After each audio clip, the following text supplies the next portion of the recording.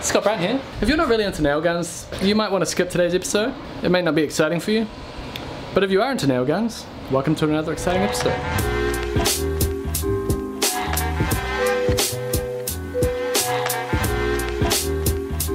Couldn't fit the Airbow in the frame. You get the point, you get the point. And this is my top-down system. A clamp and a tripod. Alright, nail guns.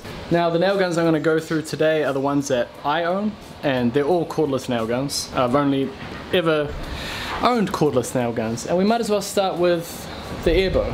Now if you have been watching my channel for a while now, you'll know all about the Airbow, and if you happen to have missed it, it's basically a framing gun that takes air power only. No gas cartridges, no batteries, just a big fat air tank here. It's kind of like a paintball gun but for nails. This thing has a lot of positives and it has some drawbacks as well.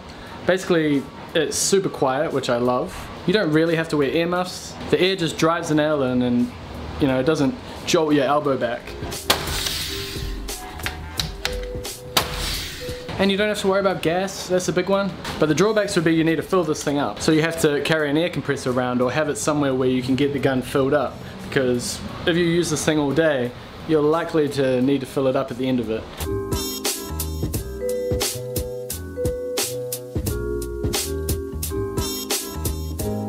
Another thing I really like about this gun is their adjustment system. Look at that, that's how you adjust the depth. Very cool, and it's got a good claw on the end of it too for framing. That really digs into the timber there. Although it's not splayed out, it's very vertical, and sometimes when you're going on a 45-degree angle you don't quite catch the timber and you can slip basically. If you can figure out a place for an air compressor in your setup, this could be a good option for framing. But one little gripe that I have is that this is the framing gun and the next gun is the concrete gun. Oh my gosh, the power. But there's no finishing gun. I don't know what it's like in your country, but here in New Zealand, the main nail guns that builders have is a framing gun and a finishing gun. That's the combo.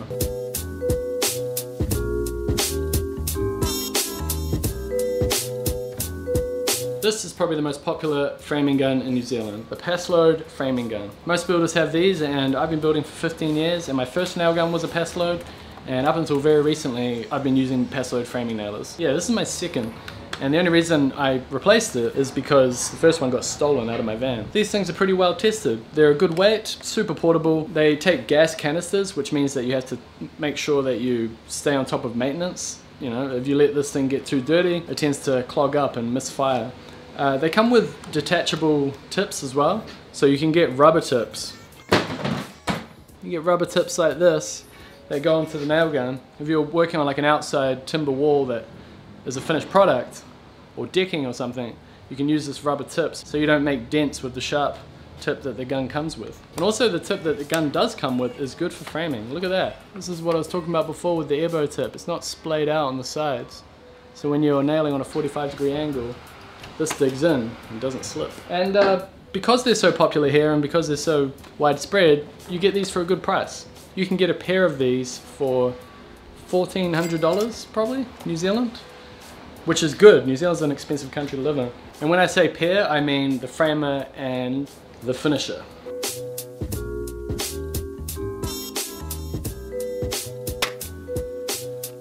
It's a bit loud out there. Let's just go this way again. This is the straight 16-gauge Paslode braiding nailer. Back to my point about combinations. This and the framing gun has been my combination since I started building. And as you can see, it's been battered and bruised over the years. Take 16-gauge nails and your gas canister in the back here, and because I've had it for so long, it takes the longest style batteries and they go right here.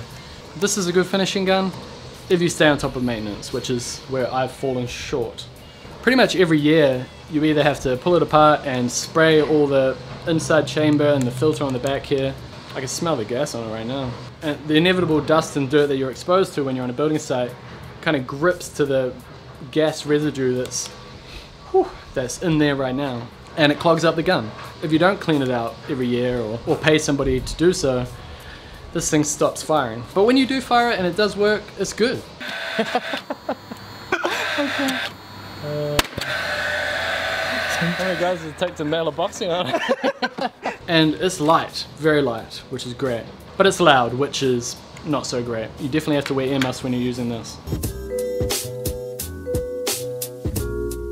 Now that takes me to the Hikoki straight finish bradder. This is the 18 gauge, thinner nails. It's kind of opposite to your intuition, or at least mine. The higher the number, the thinner the nail. So the 16 gauge nails are probably like a 1 point, I gotta Google it. So 16 gauge nails are 1.29 millimeters, and 18 gauge nails are 1.02 millimeters. So they're thinner. Now what good is a thinner nail? Well, if you're doing finishing work, it means the holes that your nails leave behind are smaller, and therefore they can be filled easier. And also you can do hidden nailing, which is the reason I bought this in the first place. It's definitely heavier than the Paslode, but it doesn't have the sort of deal-breaking weight that the Hikoki framing gun has, which I'll talk about in a minute. It's a good weight, and it doesn't have the problem of gas. It doesn't take gas cartridges. It's battery only. So aside from nails, why did I buy this? I bought this for that plywood feature wall because I knew I'd be nailing into the rebates. I'm going to do one up in here. The old, okay. So we're happy everywhere we are? Yep. Pretty much. Happy everywhere we go. Sweet. If you can get one right on the top, it'd be great. So I wanted a thinner nail to sort of sneak in there. I recently used this on that oak flooring that we put down. Yesterday we finished that. The thing about that flooring is it wasn't a clip together floor, so you had to keep the boards locked into each other. You couldn't rely on the boards themselves doing it. So this was great for pinning it into place while the glue sets. It's just a real handy finishing gun, and it's too soon to tell for me, but I'm hoping that the lack of gas cartridges means less maintenance. And obviously if you're already on the Hikoki, Hitachi, Metabo line, this would be a no-brainer for you. I both love and loathe the nozzle on this thing though. See that? It's very good for firing nails and seeing exactly where you're nailing. It's got a little arrow there, so you know exactly where the nail's going to go. But this rubber tip comes off far too easily. This is already my second one. I don't know what happened to the first one. I mean, it's $4, but I might glue this on. And then there is the Hikoki framer, or Hitachi, depending what country you're in. They're doing a transition, I don't know. This thing is really heavy. That's a thing that catches a lot of people by surprise. They pick this up and go, oh my gosh, because they're used to the Paslode or other framing nailers, and yeah, no question, this thing's heavy. And that's probably the reason I don't use it as much as I thought I would. But with that weight comes a lot of power. This thing is great for firing through native timbers here in New Zealand, and I've really enjoyed it for that. We were using it on a floor in Herne Bay, on a house that was over 100 years old, and this thing just fired the nails through. What about the weight difference? So the Hikoki is great for power if you can put up with that weight. It also has probably the best sound effect that a nail gun has, if that's something you're into. I don't know. The nozzle of the nail gun, if you want to call it that, could definitely be improved. These claws don't really dig in, especially when you're nailing on an angle, similar to the Airbow there. The depth adjustment is great. You just wind this, and it's battery powered, which is great. If you can't fit an air compressor into your life, I'm sure you can fit a battery charger. Again, if you're on Hikoki, Hitachi, this is a bit of a no-brainer for you. So, what do I choose? I'm sure you've guessed it already. I like the Airbow for framing, and I like the Hikoki for finishing. I'm even contemplating the Hikoki 15 gauge because I'm totally over my Paslode.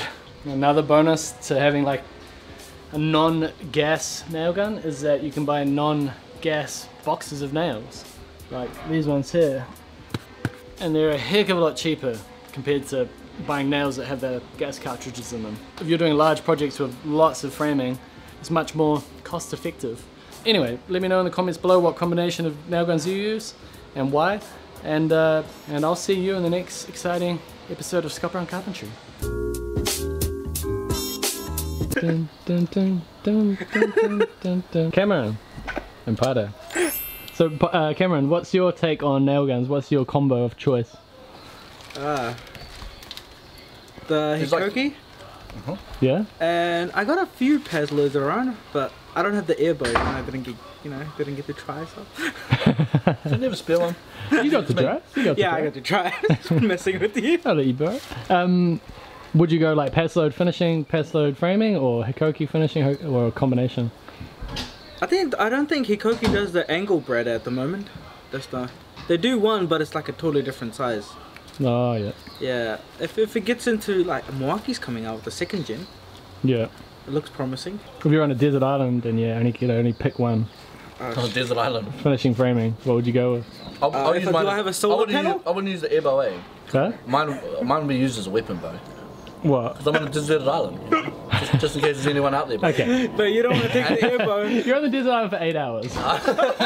And you have to frame and you have to put some skirting on. No, take the Airbow. Airbow. Just picture me on there on the desert island and people are like trying to kill me and shit. No, take the Airbow. You can scuba dive out of there. Right, we're not getting any valuable information here at all. This is... At the moment, it's just been Hikoki and Paslode. What about you, Pato? They're all different, eh? Yeah? Yeah, it's a hard one. I mean, at the end of the day, they all do the same job. I always like Paslode, but now that I've used the Airbow more, it's not just because they gave me a free one, but I do like it. I like it, yeah. It's much better to use. And what about the Hikoki? sometimes you forget your ear muffs, and with the Airbow you don't get that pop either. True. Yeah, but the comfort of the Paslode's always there because I'm so used to it.